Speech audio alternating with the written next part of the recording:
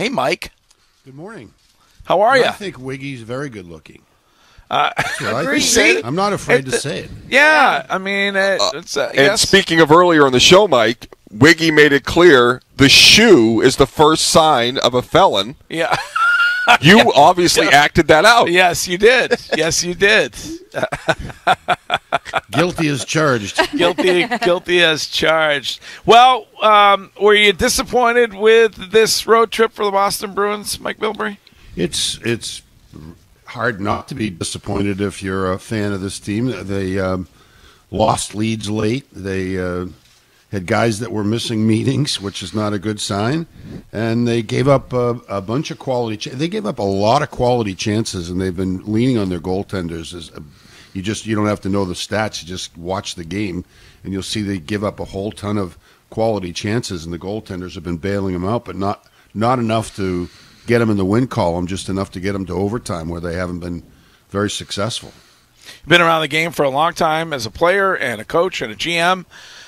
Is when a team is blowing consistently or repeatedly third period leads, what does that say to you about that hockey club?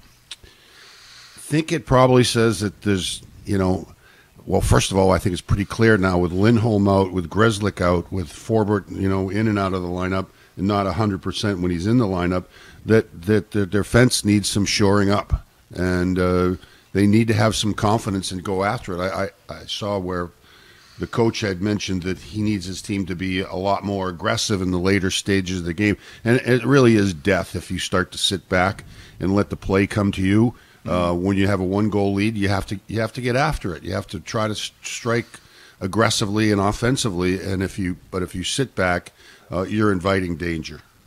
Mike, Jake DeBrusk told media that he hasn't had any conversations with the Bruins about any type of extension yet. As we get closer to March 8th, what would you do with Jake DeBrusk? Do you think that his underperformance has dealt him the cards that he has right now? I think he's put himself in the mix of trade bait. I don't think they're going to be able to keep. We've talked about this a lot, and I don't want to go down this hole too much, but Ullmark is a guy that has one more year on his contract. It's a lot safer to trade a guy like him now, and DeBrusk with some youth on his side. Those two guys are the chips that you'd have to dangle. Now, can they make something happen with those two chips? I'm not 100% sure, but it's pretty clear to me that if they haven't really had any serious discussion or made any serious movement towards a contract extension for DeBrusk, that they probably are not thinking that he's worth what I guess he's making $4 million now. Is he going to ask for $6 million or $6.5 million? Is an unrestricted free agent? He's got some leverage. I got to think that those two guys are the chips that they can dangle. They don't have enough in terms of draft picks. They have all sorts of money concerns in terms of the cap. Not a lot of people in the pipeline that are going to dangle in front of somebody and get some real return. So those are the two guys, if you're going to make a major change, would be, I think, the pieces that you could move and probably get some interest. When we say major change, can you get a significant impact player based on your restrictions salary cap-wise? Well, between the two of those guys that we just talked about, that's about $9 million. And so you could free up some cash in that regard. But the question is, the goalie market's a weird market. You never know what people are thinking, and they're always looking to find a goaltender that comes out of the blue. But you got a young player like DeBrusk who, if you think you can make him consistently a top six forward, is an interesting piece. So I think that those guys would be, for me, the people that I would shop around and see what comes of it. Maybe nothing. And again, we look at the standings, and despite the fact that they won one game on the road trip, they picked up points in a bunch of games and are still right at the top of the Eastern Conference pack. So they could sit tight and see what happens with it. But I think in that case, you're looking at DeBrusk as a totally free agent and maybe walking out the door without anything in return. that's another concern. Not just that you want to shore up your team, but you don't want to give up an asset and get nothing back for it. Mike, you talked about the aggressiveness in games, especially like if you have a goal lead. And I would imagine that it's on the coach that is really the message deliverer. And when you have, goalies that are playing really well, maybe you get into this comfort zone of not wanting to be aggressive. What does Montgomery need to do as a coach to say, okay, I have to break that kind of I have to break away from that, even though I know I got good goalies trying to protect leads, where I have to be a little bit more aggressive to grow leads. What does that message have to be for himself when he looks himself in the mirror as a coach? You know what? He mentioned it a few days ago that perhaps he was going to the same well a little too often. When you start using your top line or top two lines too frequently, you're almost inviting a lack of confidence among the lower six forwards. He's got to trust in his third and fourth lines to get out there. I mean, they're only playing 12 minutes a game, and that's they should have plenty in the tank to be able to go after it offensively late stages of the game, not recklessly, but I think most third and fourth lines are pretty responsible, and I think that's the case here. And I think he's got to employ them more often so that they have. They got energy in the tank, and let's use it. Don't rely on the top six forwards as frequently as he's told me that he's been doing. Give those guys in the back end some confidence and a chance to prove that they belong. Mike, the other day, Kevin Paul DuPont reported that the Bruins are increasing ticket prices 10% across the board in what they call the blended increase. It's my belief that they keep pricing out fans. I don't know. Obviously, that's the way of the world. I love capitalism, but what do you make of the latest price increase from the Boston Bruins? Well, it doesn't surprise you, does it? I mean, if they can get it, they're going to ask for it. 10% is a pretty good whack. I mean, everything else is going up exponentially. I guess they can charge this, and I think I don't know how many sellouts they've had over the last 10 years. I mean, almost every game has been a sellout, so it's not like the market's not there, but it's 10% is 10%, and it's a lot. But that's this ownership group has proven in the past that if they can get it, they'll ask for it, and so 10% doesn't shock me. Although in this day and age, seems like a big ask. Scheim, I don't know if Mike heard your lead or not, but.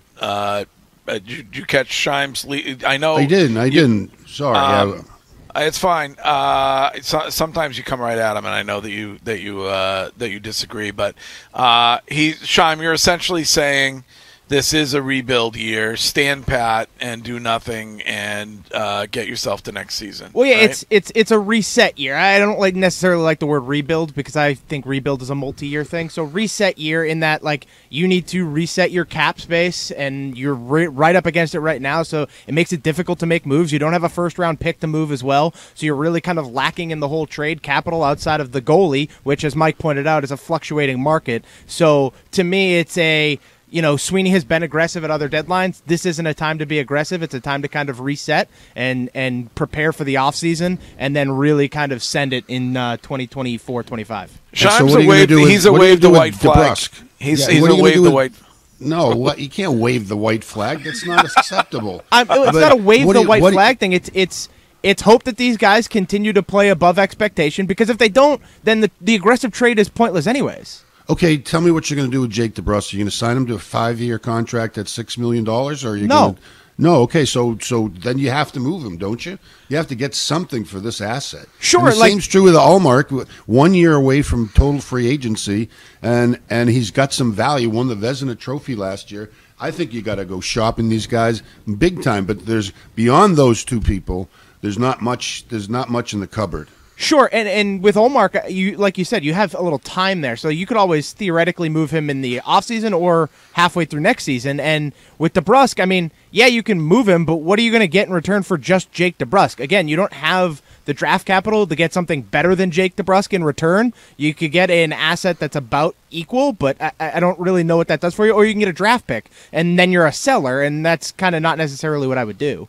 I just don't. I don't know what the return could be, because I'm not on the phone with other general managers at this time. But if you have a guy that's the age of DeBrusk and has proven that he can score some goals at least in chunks, and Ullmark, who's proven that he can carry a team for long stretches of a time.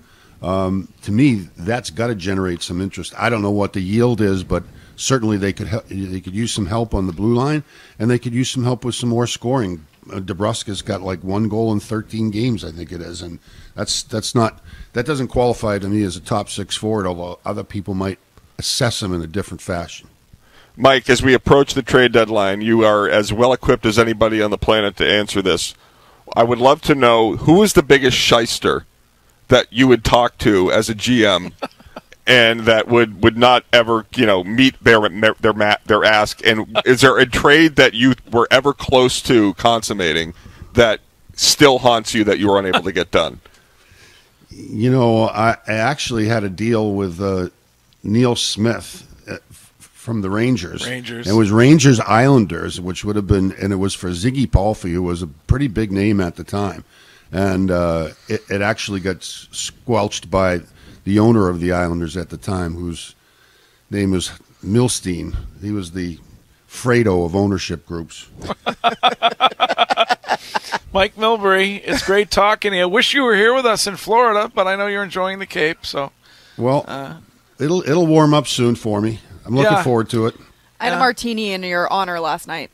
Well, thank you. You're welcome. Have another one tonight. Okay. She will. It'll actually be this afternoon. All right, Mike Milbury, thank you. All right, have a good one, guys. Enjoy Florida. All right, we are in Florida.